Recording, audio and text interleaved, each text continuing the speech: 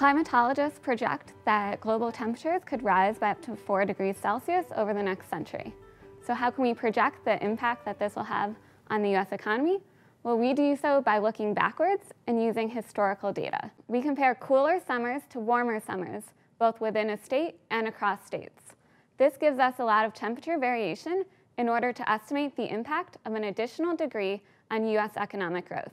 We look at the effect of rising temperatures across different sectors of the US economy, and we find a strong negative effect of rising temperatures in industries that account for over 1/3 of total US GDP. We combine our estimates with climatologists' projections for temperature over the next century.